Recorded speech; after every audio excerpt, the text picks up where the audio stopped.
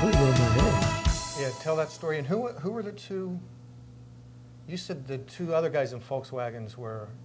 That was A.J. Ford and Dane Gurney. Yeah, just tell that. Just catch that. That was a great story. I had never heard of that one. So just start out with Lou, who was supposed to be running the. Yeah. Now Lou and I went most of the races together at the time. I again had entered or he had entered for me, the Scorpion, which I hoped would be better down there at a warmer climate so it wouldn't heat up as much, and also being flat.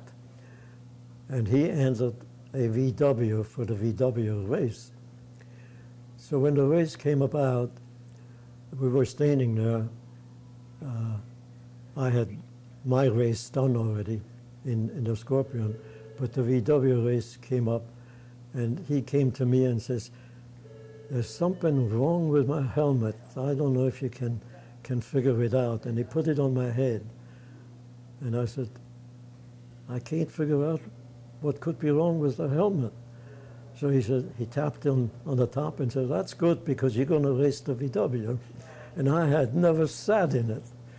So I started pulling out into the race, and ahead of me was a pair of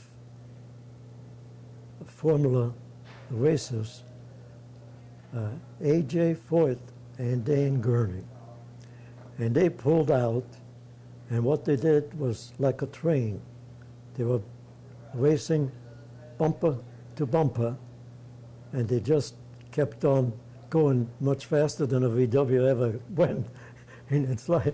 And I tried to follow them for a while, but I didn't make it more than a lap and dropped back enough. So I finally just gave it all the car had without trying to follow somebody else that had a big advantage. But that was an interesting race.